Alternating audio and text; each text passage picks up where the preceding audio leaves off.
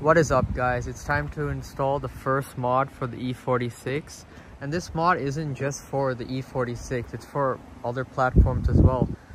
E90, F30, or even not even BMW. It's actually an interior mod, and I'll show you guys what it is in just a sec. And here it is. It's an Extron's head unit for the E46. This is one of the most powerful head units that I've seen on the market for an affordable price too. I've seen similar models, but they were just way too expensive and they had less specs. This company, I've been doing a lot of research about them, but they put some powerful stuff into this small head unit, and this head unit will actually look original. I'm not a fan of those big iPads that, you know, other companies put. This one is similar to the one in the E39 M5, and also I think the higher trim E46s. I'm not too sure if E46s even came with a head unit, but this is supposed to look very, very similar to that, yet very modern too. So I'm gonna open it up and I'll show you guys what it looks like. Extron's Driving Entertainment. That's not what the unit looks like, but looks like we got a user manual, some wires, and that's the head unit. I'm gonna need 2 hands for this. Hold up. Here's the head unit. It's very light, but I've heard this thing is very powerful even though it's very small. This is our connections for Wi-Fi, GPS, and 4G. I've noticed it's a bit damaged, but shouldn't be anything too concerning. I'll show you guys the wires. Should probably open this. This is what the box comes with. It also comes with this little tool. This thing goes over here. It's for if you want to uninstall this unit for any reason, whether it's to go back to the stock unit if you're selling the car, or if you want to upgrade to something else. But this is our I'd assume this is the antenna.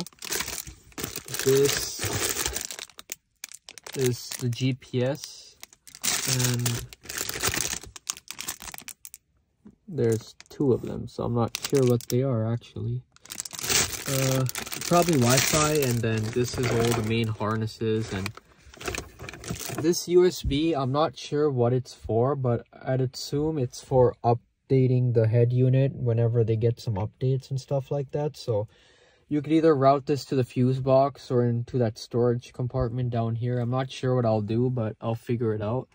And then there's some extra wires for if you have an aftermarket stereo system and stuff like that. So apparently this box was supposed to come with the tools that I need to pry off these trim pieces and a screwdriver to install the thing, but I don't see it in the box, so I'm gonna have to run home and grab that real quick. I'll be back in just a second. Alright, we're back. So I went to Walmart and picked up a screwdriver, and this is some trim removal kit that I got off AliExpress for like $1. But basically you have to remove these 2 trim pieces right here, and then it should expose the screws to remove the whole head unit along with the AC climate controls. So I'm gonna try doing that right now. Hopefully I don't break anything, but essentially you just pull at this. This might be the wrong, I need a different one. Alright, so I'm gonna try to take these 2 off and I'll see how it goes. Hopefully I don't break any clips, but I feel like the tool will break before the clips even break. Okay, this is actually held on pretty strong. I might have to use the metal one. I would not suggest using this, but I'm gonna just, you know, be light around it and hopefully it pries off. Okay, there we go. Yeah, this one's much better. I'm gonna do this off camera because I need 2 hands for this, but I'll show you guys when I'm done. Alright, so I got the passenger side trim piece out. It's held together by 4 clips, I mean. So you have to take off that one in order to take out this one, and as you could see, this one should be easier actually. So you just put it here, and as you can tell, it's already coming off, and it's a Phillips head screw. So I'm gonna use the screwdriver and I'm gonna take this off real quick. So just take this trim piece off over here.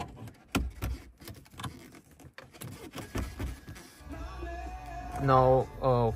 Alright, so once you get off all the trim pieces, there's only 4 screws, I believe, and I just realized I broke a clip there, so that's unfortunate. But it's four screws, and this unit should come right off. And the AC climate controls, you have to relocate it down there.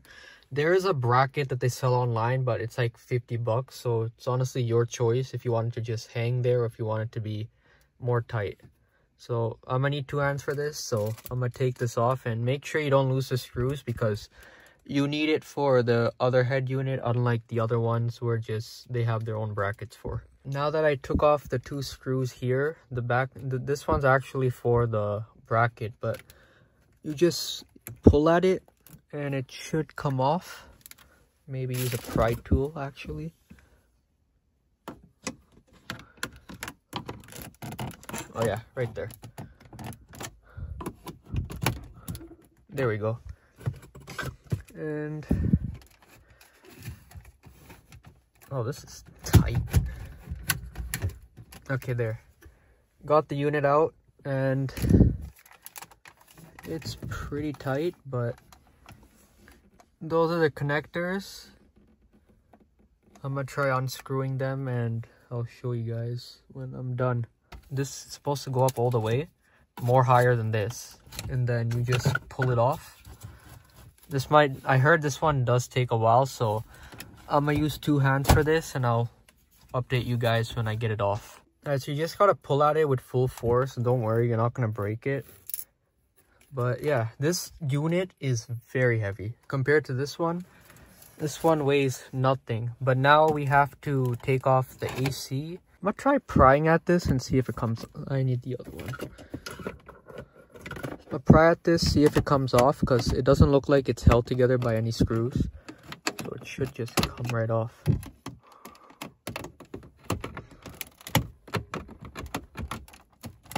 Yep, okay.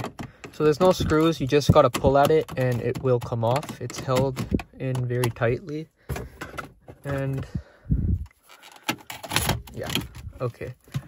You have to disconnect these wires and you have to relocate it down here. This cupboard thing, I'm pretty sure you just push it out, and then you don't really need that. You could throw it away or you could just sell it.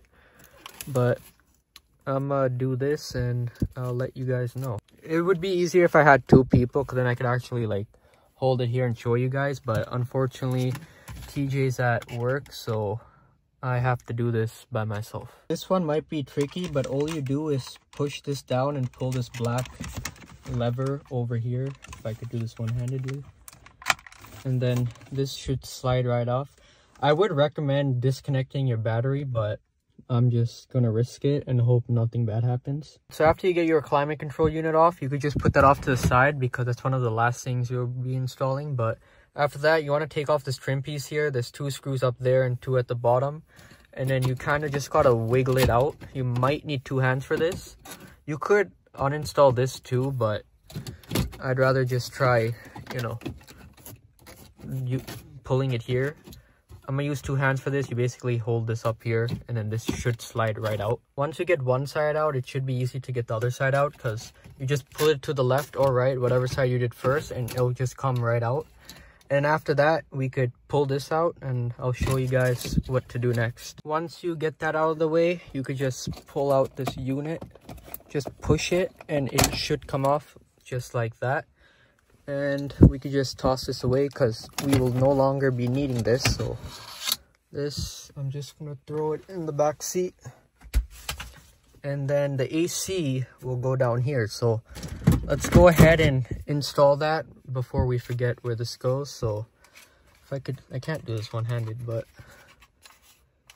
let me install this and I'll show you guys. So this piece goes like that, and then you just push this up and push it in and make sure it snaps into place. And then this screw over here, if there was somewhere I could set this would be easier, but that white piece goes here, and then these 2, it's pretty self-explanatory. That one goes here, and then that one over here goes right there. So once you get everything connected, it just sits there. Unfortunately, it's just gonna hang like that because you need the bracket for that, and that bracket is like 50 bucks. But to make it easier to install, just put the car into drive and then it'll give you some more room to push this in here. And then once it's in there, it will sit like that. You could pull the wires around and make it more tight, but I'm just going to leave like that and buy the bracket because it'll look more cleaner. And now it's time to install the head unit. So let's put this over here because we no longer need it if I don't break my windshield. Now it's time to install the head unit. It comes with a bunch of different wires, and they do have a wiring diagram which I'm going to put up on the screen, and I'm going to do this off camera because there's a bunch of wires. There's a lot of wires that you're not going to need unless you do have the aftermarket stereo system, but if you're using the original head unit, it should only be a couple of plugs. So I'm going to get this knocked out and I'll pick it up when I'm done. For this one, it's super simple. You just take off the dust cover, and then all of these have a number on it. So you just look at the diagram and you just match it to wherever they go, and you really can't mess it up because all of them are different sizes. So I'm gonna do this off camera because there's so many wires. So this is gonna take a while, but it'll be a couple seconds for you guys. All right, so a quick little update. I got all the Wi-Fi and other antennas installed. This is the USB cable. It plugs in here. I think I'm gonna have to use that cable because it comes with this microphone for phone calls, so I could just clip it up here or somewhere like that. So whenever I get a phone call, I could talk and it won't be like, you know, unclear. And then after that, we're gonna install the unit with that big harness, and we should be done. Took a while, but I finally got it on. So let's make sure this works before we install it. And it turns on right away. I'll show you guys the modes once I get it. I'm not sure why my radio isn't working, but I'll figure that out later because I don't really listen to the radio. So I turned it on and my music is very staticky. Let me see if I could show you guys. Does anyone know how to fix this? Because I have the antenna plugged in and it's in there, so I don't know why it's doing that. If anyone knows how to fix that, let me know. But apart from that, everything works. Navigation works. I tested that too. I'm pretty sure you have to hook it up to your phone's hotspot. But once I get everything all put back together, I'll pick up the video and show you guys the features that this has. Alright, finally got this working. And over here I have CarPlay going on. As you can see, it's very quick. I still kept the screen protector on, so that's why it's a little delayed. But it's very quick, way better than the old one. Maps and everything works. This is the menu. You have all your apps, settings, navigation, music, gallery. It's basically just an Android for your phone. I can't get the actual radio to work. It's just like that. Some stations do work, but yeah, that's basically it. I don't know what that button does. This is your media. This is Bluetooth. And yeah, that's basically it. First mod for the E46. And I'll see you guys when I see you guys.